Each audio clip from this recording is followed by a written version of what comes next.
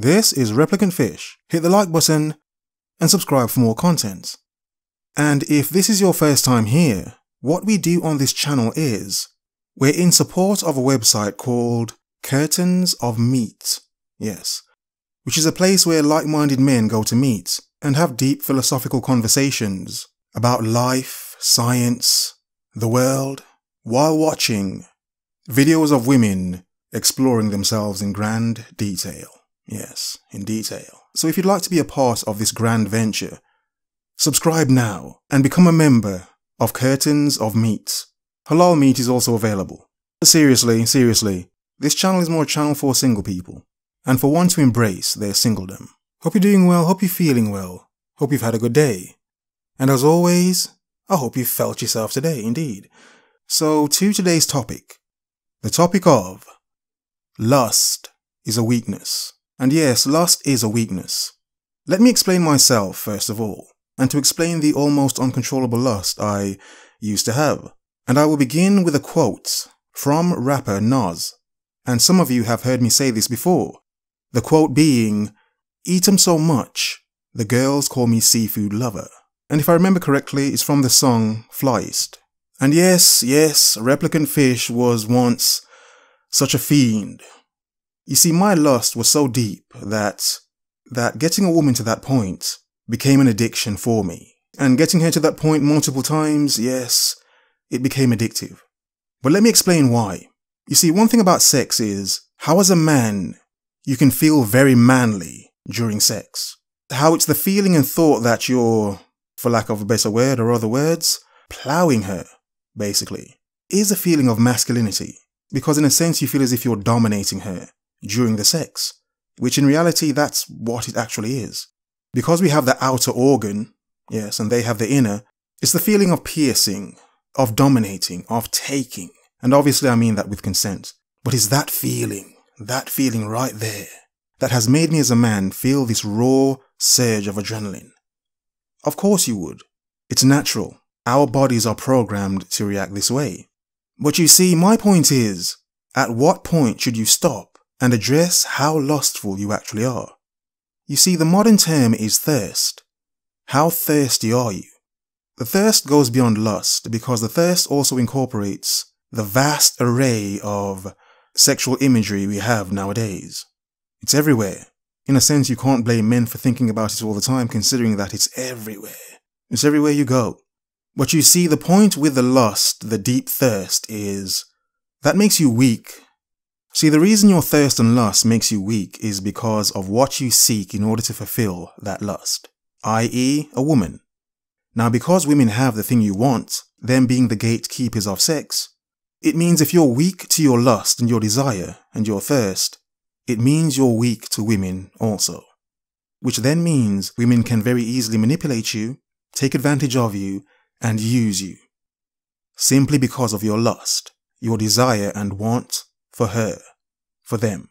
But you see, this world would make you believe that following your lust is the normal thing to do and that you as a man should be doing that anyway. But the reality is, in modern times, in the Me Too era, in an era where you as a man can be accused of horrific things just for trying to talk to a woman, you as a modern man should be able to stop and address the lust. Look at what you're really lusting after and why. And I've said this before, and every time I say it, I always ask for someone to tell me what goes beyond this point. The point being sex. What goes beyond sex? In other words, what goes beyond your pursuit of a nut? Nothing. Your pursuit of a nut is the pursuit of the nut. Once you have expelled it, it's gone. There's nothing beyond it. The thing you were chasing was that. Now you've had it. It's then as a man, you should question, was it worth it? Was it worth it? Was everything you did to get that worth it?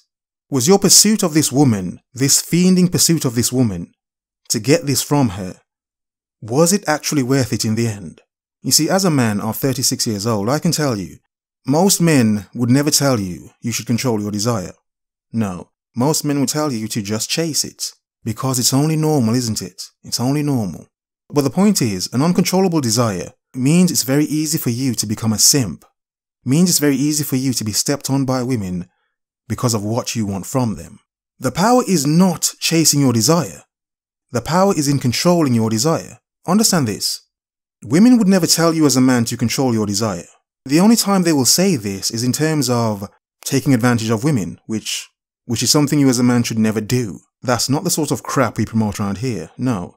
I promote the control, the self-discipline. Now the reason why women wouldn't want men to control their desire is, what power would they then have against men that don't want anything from them? What power is there? There's none. She can't manipulate you. She can't use you. She can't have you begging like a dog. Why? Because you're not so lost in your desire and thirst that you would beg her for anything. Thus, the power is still in your hands. The power leaves your hands when you give it to her. When you let her know you want her, then she has the power to fool you and do all manner of things to you simply because of that desire. And I have to think back to my younger days and think of the journeys I went on just to get some. Think of the miles I trekked just to get some. For what? To expel a nut? Yes, I expelled a nut. Was it always good? No, it wasn't. Sometimes I felt that this was a waste of time. Because it was. Because I was chasing nothing but my desire. Now you see, the older you get, the easier it does become to control your desire. Simply because you have more testosterone when you're younger, the fiending need is thus so strong. But the older you get as a man, it does become easier, because you do have less testosterone than you did when you were younger. But that is all the more reason for young men to understand the control of their desire. The power in the control. The fiending lust, the chasing lust, is the weakness.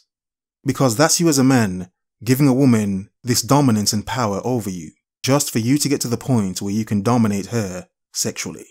You see, and because of lust and desire, many men would do stupid things and go as far as to fight another man over a woman that's not even his. It was his turn. He had a turn with her, it was his turn. Or he may have wanted a turn with her, but he feels as if that man over there is stepping on his territory. So without rational thought, some men just attack. Attack to defend something that's not even theirs. And aside from those situations, it's the ones where you're with a woman, you know this woman's no good for you, but she does do something good for you, good to you, my God. And for everything wrong with this woman, it's the thought of, you know what, one more time, just one more time, then I can leave her alone for good. But I myself have been caught in that situation where I say one more time, multiple times. Yep, one more time, then I will leave her. But then due to wild lust, fiending lust, it took longer than needed to get away from her. You see, for most men, controlling their lust is a very difficult thing, because you're going against your body's natural desire. So in a sense, you do have to learn to discipline yourself. Almost, in a sense, reprogram yourself. For as much as you may want to do her, what are the consequences of doing her? What sort of baggage does she have? What sort of emotional or mental issues does she have? Does she have an STD? Does she have other men? And you are one of many a side piece man. You see, as men, lust is blinding. Blinding. Because as men, the things we would do just to fulfill that lust and desire. What women know is, most men live and lean heavily on their desire. So most women know most men are weak to them because of this. So this is why women can be so bold and be as difficult as they want to be, because they have a guarantee that a large majority of men would want to sleep with them. So understand, many women have a large amount of confidence because of this, because of the power they know they have over men. The true power is letting them know they have no power over you. No matter how lustful you are, does not mean you have to be a fool to it. Does not mean you have to be weak to it. Take the time to stop and think, and then think again. Is she worth it? Is she worth all of your effort just for a nut? Is she? Be aware, men, be very aware, and beware. It's sort of like a breakthrough, a sledgehammer to a brick wall. Focus. Observe. Remember.